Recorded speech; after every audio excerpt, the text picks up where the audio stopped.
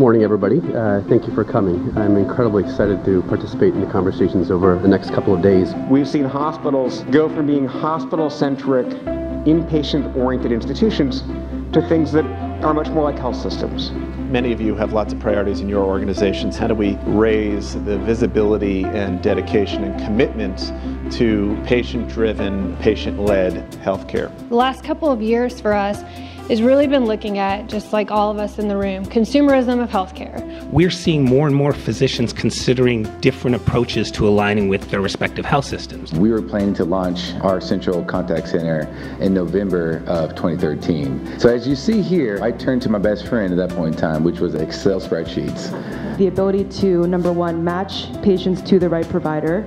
Number two, allow the patient to get to the right appointment slot with that provider. And then furthermore, the higher level goal of allowing you all to optimize the way that you leverage your provider network. None of that would be possible without good provider data. I have that euphoria that I feel when I can tear down a barrier to that neurology department or that orthopedic department. The terrific response that we got to the scope of practice survey was really hard-earned.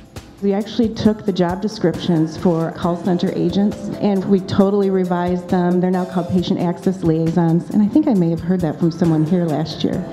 One word jumped out to me that really kind of gives me hope of where we're going, and that's the word experimentation. Try some of the stuff that you heard today. Try a new technology company. Try a way of engaging your physicians that's different, and then come back next year and tell us about how it worked.